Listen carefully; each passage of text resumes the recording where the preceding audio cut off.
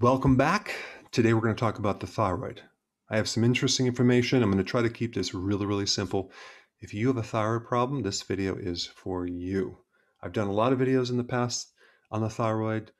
This one comes in at a slightly different angle. Okay, so we have two different situations with the thyroid. We have a thyroid condition where we have not enough hormones. It's called a hypothyroidism. And then a condition where you have too many hormones. That's called a hyperthyroidism. Okay.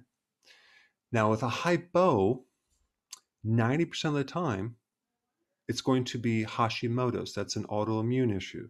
With a hyperthyroid issue, 80% of the time, it's going to also be an autoimmune condition called Graves' disease. Okay. So that's the first thing you need to know.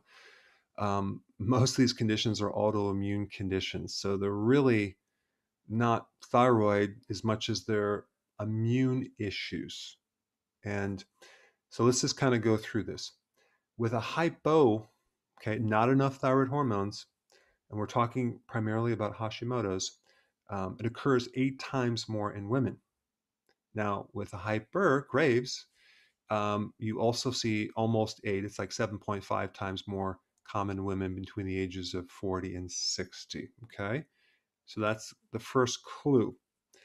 Another clue is that one of the triggers for a hypo, Hashimoto's, is that a woman who gives birth in 3 to 8 months postpartum, past their birth, has higher incidence of Hashimoto's. So what does that tell us right there? Estrogen is involved. And we already know that estrogen blocks the conversion from T4 to T3. Now, if we switch over to Graves, there's a 7 times higher risk of developing this condition a year following your delivery, again, involving estrogen. So estrogen apparently is a big trigger.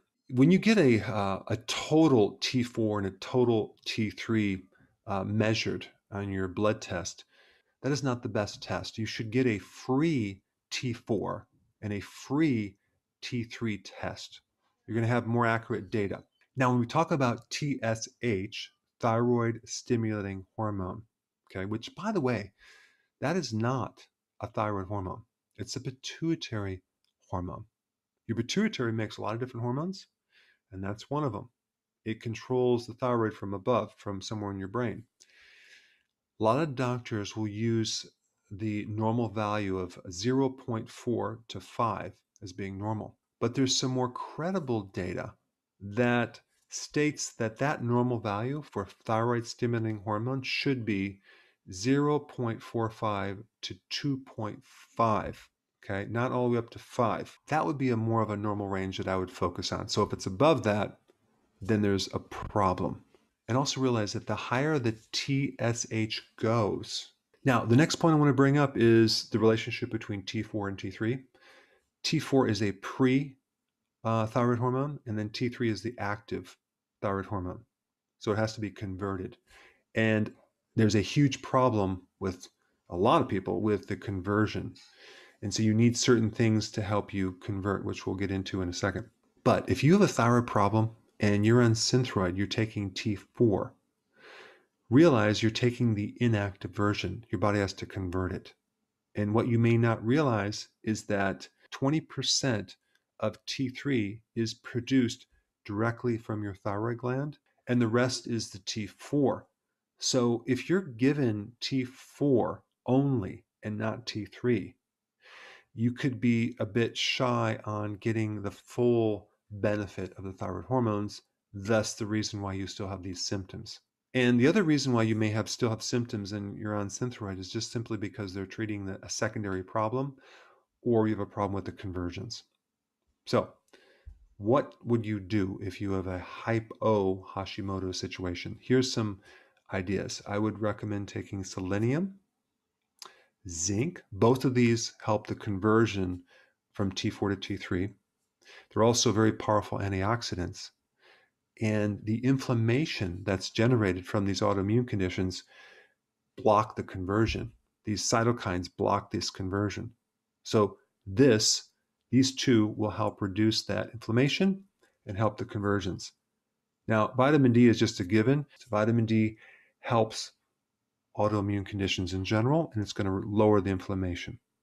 Sea kelp would be beneficial, not just with the iodine, but it also has selenium and zinc and a lot of the other trace minerals.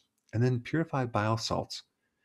Bile salts help convert T4 to T3, and so they will increase more thyroid hormone production. And if you have a liver problem, a fatty liver, a gallbladder problem, thickened bile, you're going to be deficient in bile salts, and that could be the reason why you're not converting thyroid hormones. Now, let's shift over to Graves. Vitamin D is essential. I would recommend if you're going to take vitamin D for any autoimmune issue, it should be minimally 15,000 IUs, 20,000 IUs, up to 40,000 IUs, or even more. And the next thing I'm going to recommend is vitamin B1. Why? Because B1 can lower your estrogen dominance. If you have a hyperthyroid condition, one of the things that happens is you use a lot of B1, and so you're usually going to be very deficient. And you're also going to be deficient in vitamin D, but you're going to be really deficient in B1.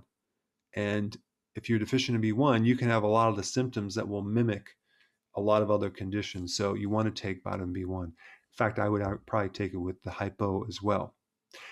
But for hyper cases like Graves, you don't want to take purified bile salts because that's going to give you more thyroid hormones. It's going to help you convert more.